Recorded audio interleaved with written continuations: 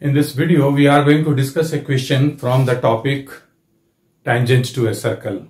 So first of all, let's try to understand the problem. Here question is, in the given figure, ABCD is a cyclic quadrilateral. You see here ABCD is a cyclic quadrilateral. All the four vertices A, B, C and D are lying on a given circle.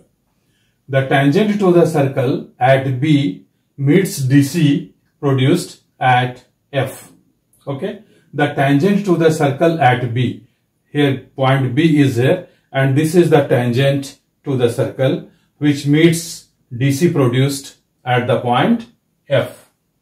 If angle EAB is 85 degree, this angle EAB is given here which is 85 degree and angle BFC is 50 degree. This angle BFC is 50 degree. So we have to find out angle CAB. This angle CAB. We have to find out this angle. Okay. So now let us see the solution of this problem.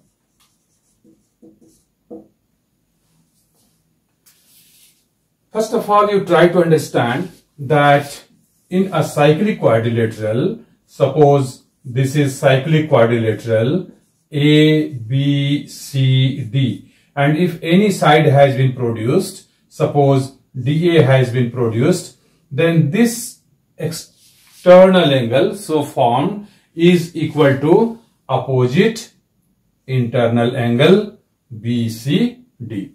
So we are using this property in this case also, and here angle BCD will be equal to angle EAB, because angle EAB or BAE is an external angle when side DA has been produced.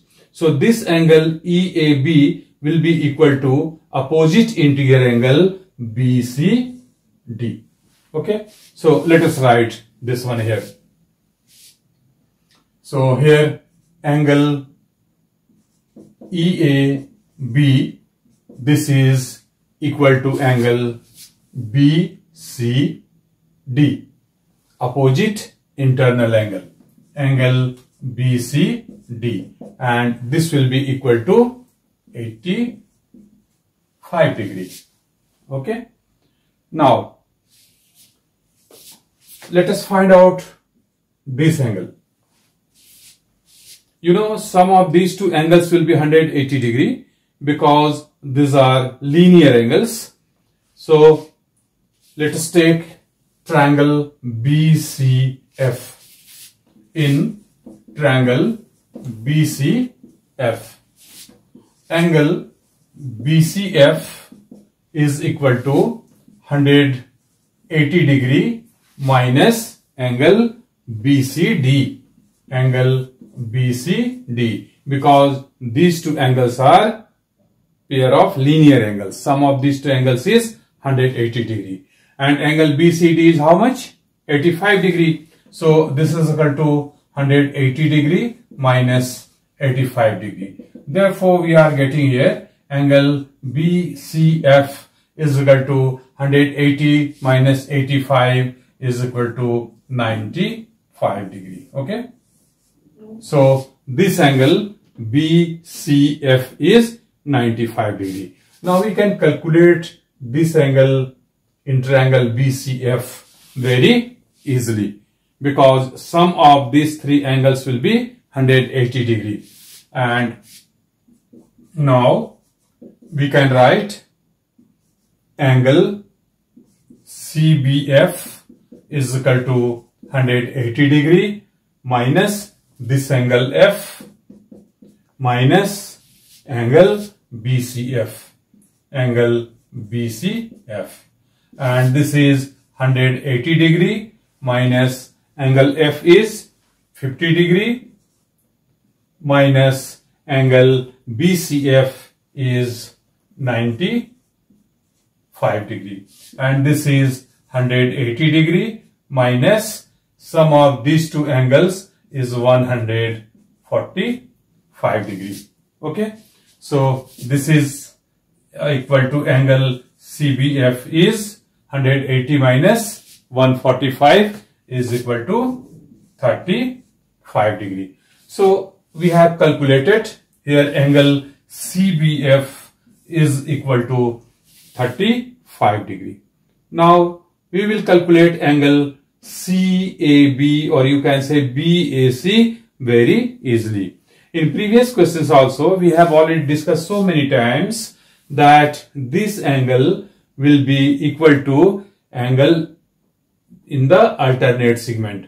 This angle is being formed with the help of this tangent and the chord BC. So this angle is equal to angle in the alternate segment. I mean major segment here, because this angle is formed in minor segment. BC is a minor segment here, minor arc is here. So this angle will be equal to the angle formed in the major segment, means angle BAC. So now we can write angle BAC will be equal to angle CB, angle CBF. What is the reason? Angles in alternate segment. So by this property, alternate segment. So by this property, we can write angle BAC is equal to angle CBF. And we have already calculated angle CBF 35 degree. So therefore, angle BAC is 35 degree. So this is the answer.